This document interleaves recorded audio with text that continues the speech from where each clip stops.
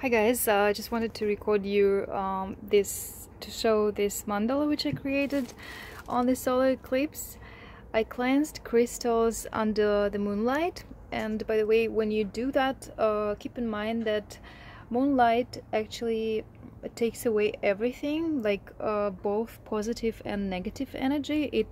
In a way, it restarts, recharges with its own energy crystals. So it's very good if you want to give them kind of like a new start, a new life, which I do once in a while. So yeah, I left them overnight, and as you see, they're very bright and shiny.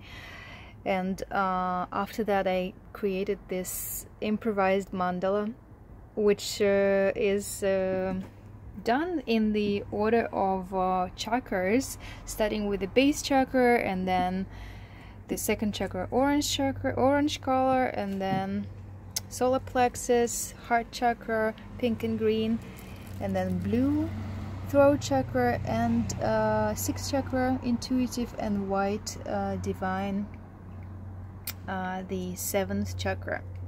So the central piece, I chose this wooden sculpture which I had. I can't remember whether I bought it myself or someone gave it to me. I think I bought it myself somewhere.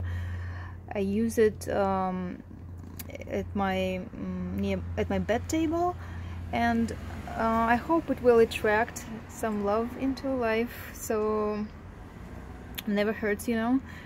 And one of the options for the central piece, I also have this citrine point, and citrine is good for abundance, for staying positive, focused on your goals and your some projects or whatever, but especially staying very optimistic and joyful. It's a solar plexus stone. So I got it on eBay some time ago. A really nice piece, as you see. Okay, and also another option could be, for example, this kind of ball, or this one, this opal, and this is I think it's a honey calcite, although it was offered on eBay as a citrine, but I don't think it's a citrine. I think it's a calcite. And here we have petrified wood hut, and this one is a very nice piece of rhodonite, quite rare in color. Look at this, it's gorgeous. This is labradorite and rose quartz. Also, I have a nice piece of apophyllite, which is sorry, my focus is off. Apophyllite or apophyllite, I'm not sure what's the pronunciation in English.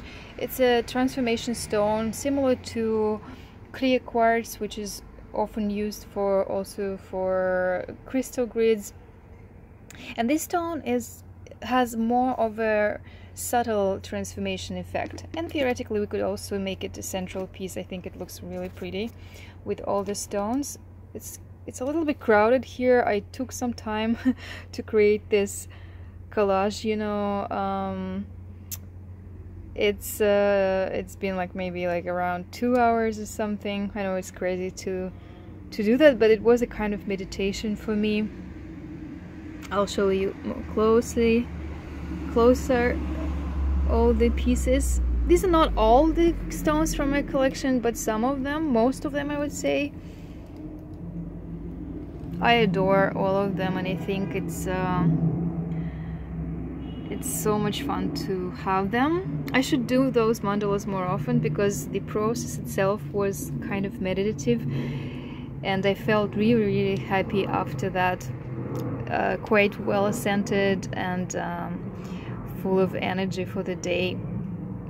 Yeah, so what I wanted to say is that this one also was created mainly for Instagram, but in a way you can do a variety of crystal grids with stones.